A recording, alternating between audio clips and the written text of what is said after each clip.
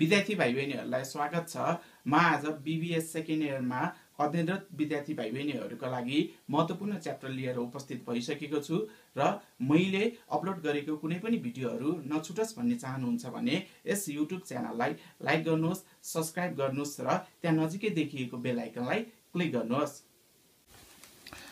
आज म BBS second इयरमा अध्ययनरत विद्यार्थी भाइ बहिनीहरूलाई हाम्रो cost and management account book भित्रको स्ट्यान्डर्ड कस्टिङ च्याप्टरको म एउटा प्रब्लम गरेर देखाउन गइरहेको छु।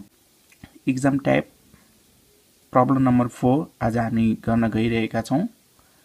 एक्जाम टाइप प्रब्लम नम्बर 1, 2 र 3 मैले अगाडिको भिडियोमा अपलोड गरिसकेको छु।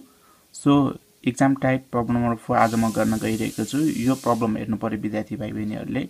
यो प्रब्लममा सबैभन्दा मोस्ट इम्पोर्टेन्ट कुरा के छ भने यो प्रब्लममा सो यो क्वेशनमा हाम्रो स्ट्यान्डर्ड डाटा दिएको छ यहाँनिर, त्यसपछि हाम्रो एक्चुअल डाटा पनि दिएको छ हाम्रो, अनि यहाँनिर तल हाम्रो standard loss 10% and actual loss हाम्रो 15% भनेको छ यो क्वेशनमा। सबैभन्दा मोस्ट इम्पोर्टेन्ट अगाडिको 1, 2, 3 प्रब्लमसँग अलिकति फरक यही डाटा हो, स्ट्यान्डर्ड लस र एक्चुअल लस। अब यसलाई कसरी सोलुसन गरिन्छ हेर्नुस् है त विद्यार्थी भाइ बहिनीहरू। यो क्वेशनको सोलुसन गर्दाखेरि सर्वप्रथम स्ट्यान्डर्ड डाटा भनेर लेख्नु पर्यो। हाम्रो मेटेरियल त छँदैछ, मेटेरियल लेख्नु पर्यो। मेटेरियल हाम्रो मेटेरियलमा ए बी सी हाम्रो स्ट्यान्डर्ड डाटा, त्यसपछि हाम्रो एक्चुअल डाटा,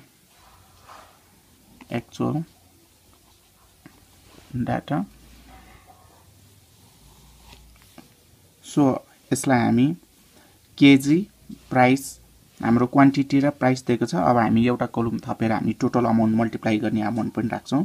यो हाम्रो केजी, यो हाम्रो रेट, यो हाम्रो टोटल। सो हामी एक्चुअलमा पनि त्यही गर्छौं। यो केजी क्वान्टिटीमा छ, यसलाई हामी रेट एउटा राख्छौं र टोटल। सो अब यसलाई हामी क्वान्टिटी रेट र टोटल, क्वान्टिटी रेट र टोटल। अब हामी फिलअप गर्छौं। हेर्नुहोस् त यहाँ सरी यहाँ एबीसी छैन, क्वेशनमा एक्स वाई र जेड छ हाम्रो मेटेरियलहरु। सो यहाँ 30, यहाँ 70 क्वेशनमा, यहाँ 50 क्वेशनको डाटा मैले ल्याएको छु। हेर्नुहोस् त त्यहाँनेरि क्वेशनमा हाम्रो एक्स वाई जेड 30, 70 र 50 छ, हामीले त्यही ल्यायौं। रेटमा हाम्रो 2, 5 र 4 छ। सो एक्चुअल पटि हाम्रो डाटामा 34, 66 र 60 छ। रेटमा हाम्रो 3.5, 4 र 5 छ। सो अब हाम्रो के गर्नु पर्यो भने क्वेशनमा सबैभन्दा बुझ्नु पर्ने अब टोटल गर्नु पर्यो विद्यार्थी भाइ बहिनीहरूले। फर्स्टमा टोटल गर्दाखेरि यहाँ 150 भयो।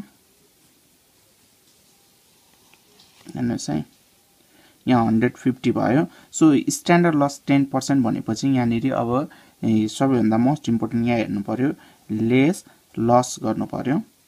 लस 10% भनेको छ। अब 150 को 10% भनेको 15 हुन्छ। सो अब हाम्रो यहाँनिर 135 भयो। यो स्ट्यान्डर्ड हाम्रो आउटपुट, यो स्ट्यान्डर्ड आउटपुट भयो हाम्रो। यो लाइनलाई विद्यार्थी भाइ बहिनीले तलसम्म तान्न सक्नुहुन्छ।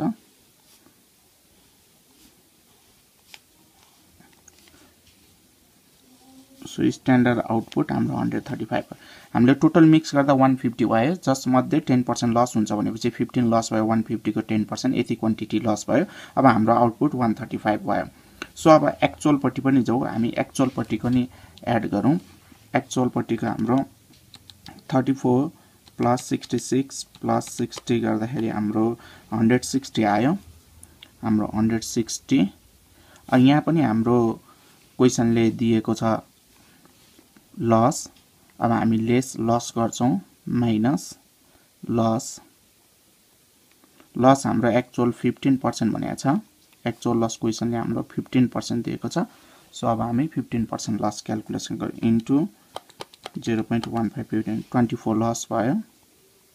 सो एक्चुअल आउटपुट AO भनेको actual output 24 loss so minus गर्दाखेरि अब हाम्रो आउँछ 136 यो हाम्रो एक्चुअल आउटपुट 136 एक्चुअल आउटपुट हाम्रो 36 सो यति भइसकेपछि अब हामी यसलाई मल्टिप्लाई गर्दै भ्यालुहरु राख्छौं 30 into 2 60 70 into 5 350 50 into 4 200 so actual data पट्टि पनि हामी मल्टिप्लाई गरेर राख्छौं 34 into 3.5 119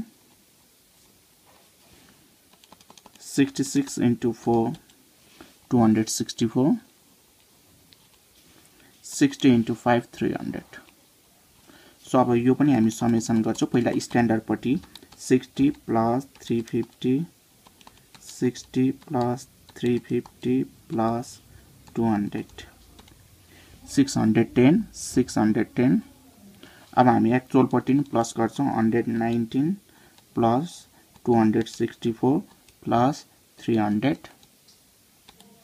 हाम्रो 683 भयो 683 भयो अब विद्यार्थी भाइ बहिनीहरुले यहाँ पनि अब सबैभन्दा मोस्ट इम्पोर्टेन्ट कुरा छ हेर्नुस् है त अब हामीले क्याल्कुलेसन हिसाब गर्दाखेरि अब हाम्रो एक्चुअल क्वान्टिटी भनेको हेर्नुस् त हाम्रो लागेको जस्तै हामीले सोचेको यो हो हामीले एस्टिमेटेड गरेको क्वान्टिटी यो हो अनि हाम्रो एक्चुअल क्वान्टिटी हाम्रो म्यानुफ्याक्चर गर्दा लागेको यो हो हेर्नुस् त टोटल हाम्रो यो लाग्यो सो हाम्रो एक्चुअल क्वान्टिटी भनेको 160 भयो हेर्नुस् 160 केजी हाम्रो एक्चुअल क्वान्टिटी भयो एक्चुअल क्वान्टिटी अब त्यसपछि अब एक्चुअल रेट निकाल्नको लागि के गर्नु पर्यो भने विद्यार्थी भाइ बहिनीहरुले यताको समेसन सँग एकचोटी म फेरि रिमल्टिप्लाई गरेर आछु 34 into 3.5 119 66 into 4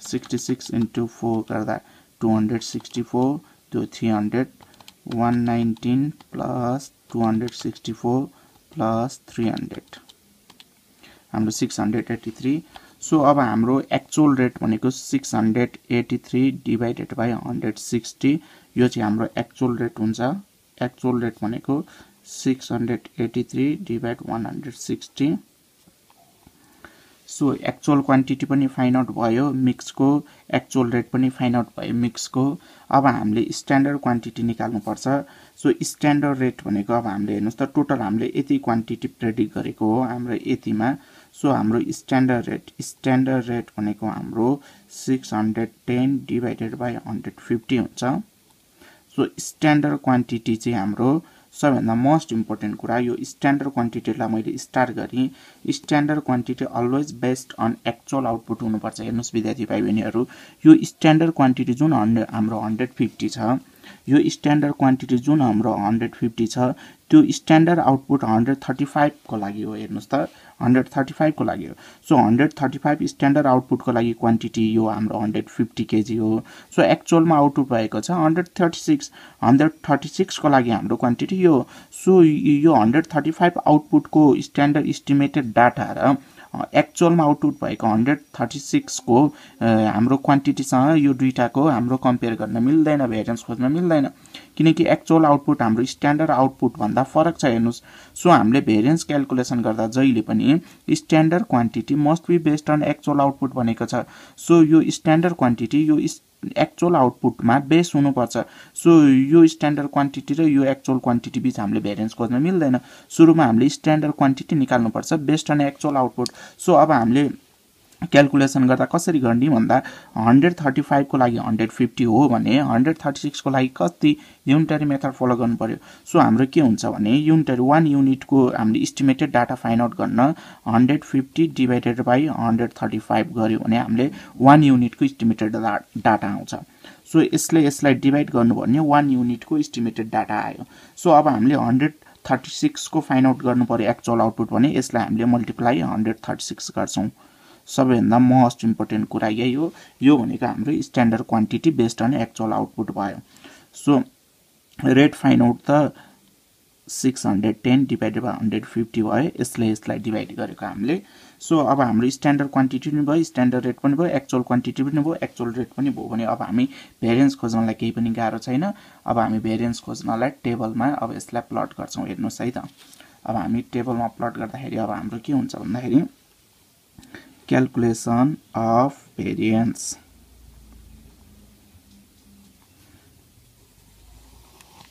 so calculation of variance गर्दाखेरि अब हामी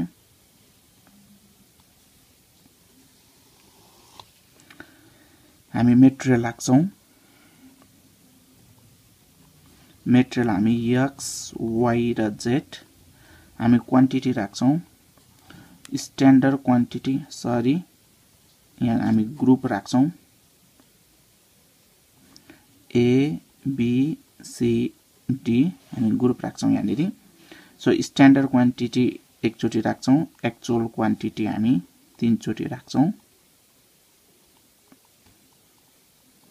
सो स्ट्यान्डर्ड क्वान्टिटी हामीले माथि फाइन्ड आउट गरिसक्यौँ। हेर्नु, यो मल्टिप्लाई गरेर राखिदिन्छु म 150 इन्टु 136, 150 इन्टु 136।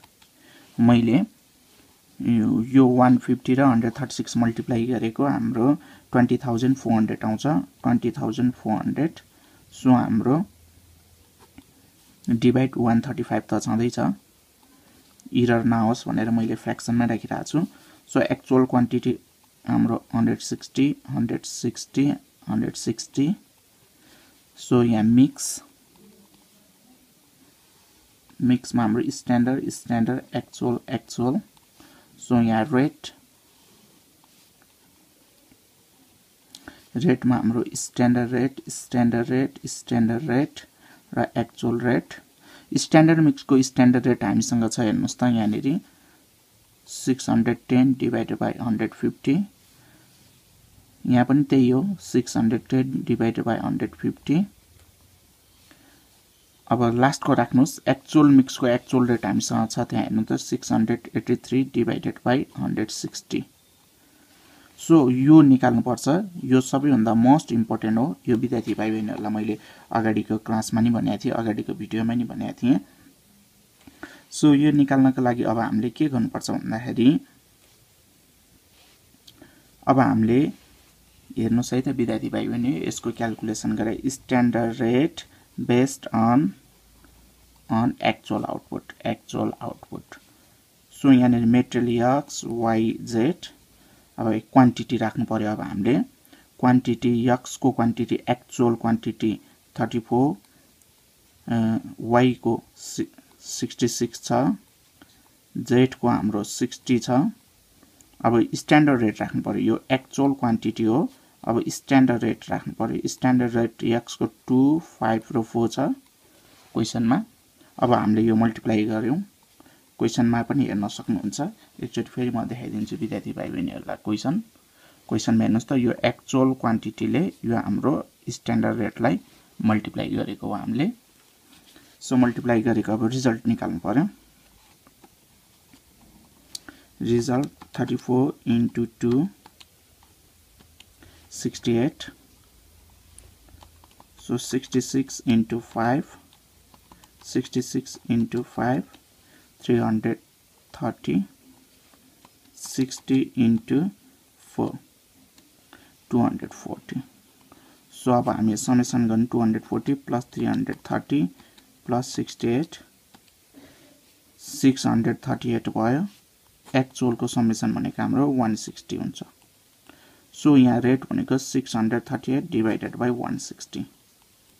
सो यही रेटलाई हामीले यहाँ लिएर जानु पर्यो। अब माथि सेम अगाडिकै प्रब्लममा जस्तो 638 डिभाइडेड बाई 160। अब हेर्नुहोस् मल्टिप्लाई गर्नु पर्यो। मल्टिप्लाई गर्दाखेरि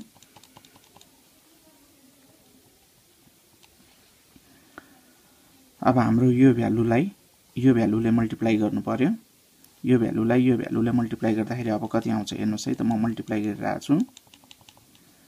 20,400 इन्टु 610 मल्टिप्लाई गरेर आएकै भ्यालुलाई 135 ले नि डिभाइड गर्नु पर्यो 150 ले नि डिभाइड गर्नु पर्यो डिभाइड 135 जुन रिजल्ट आउँछ फेरि डिभाइड 150 गर्दाखेरि हाम्रो यहाँ नि रिजल्ट आउँछ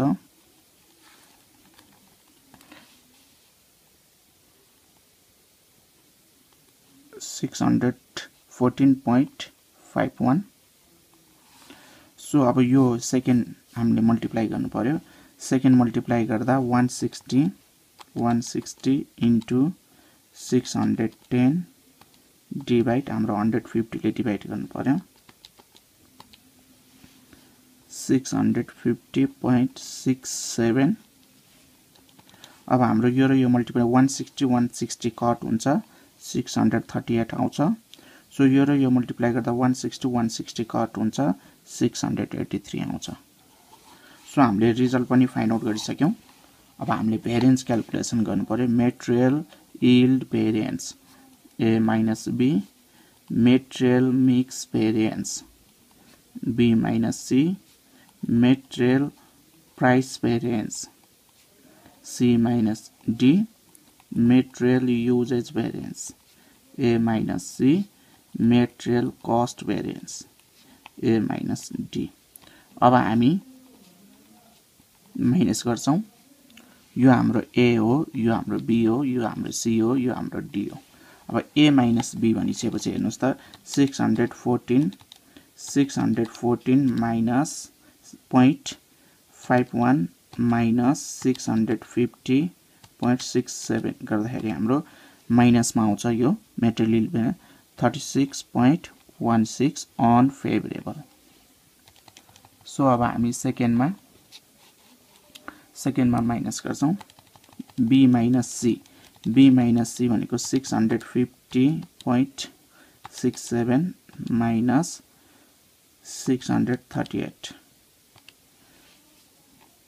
12.67 प्लस आउँछ favourable C minus D C भनेको 638 minus D भनेको 683 माइनसमा आउँछ 45 unfavourable A minus C 614.51 minus A minus C भनेको 638 माइनसमा आउँछ हाम्रो 23.49 so unfavourable माइनसमा आउकोबाट A minus D 614.51 minus D भनेको 683 हाम्रो माइनसमा आउँछ 68.49 हाम्रो अनफेभरेबल सो यो प्रब्लमको सोलुसन हाम्रो यसरी हुन्छ विद्यार्थी भाइ बहिनीहरु सजिलै छ गाह्रो छैन अब हामी यसको एन्सर कम्पेयर गर्छौं एकचोटी एन्सर हेरौँ है त विद्यार्थी भाइ बहिनीहरु यहाँ नेरी हाम्रो एन्सर छ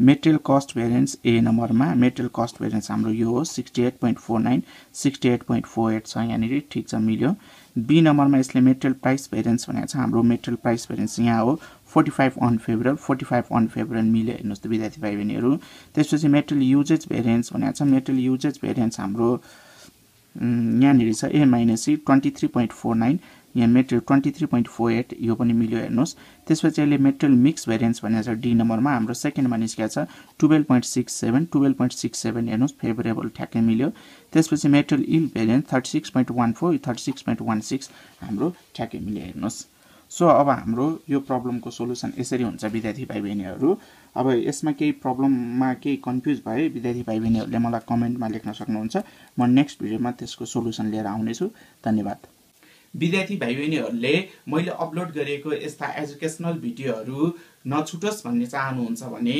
कृपया यस च्यानललाई लाइक गर्नुहोस् सब्स्क्राइब गर्नुहोस् र त्यहाँ नजिकै देखिएको बेल आइकनलाई क्लिक गर्नुहोस् साथै यस च्यानललाई साथीभाइहरु समक्ष शेयर गरिदिनुहोस् धन्यवाद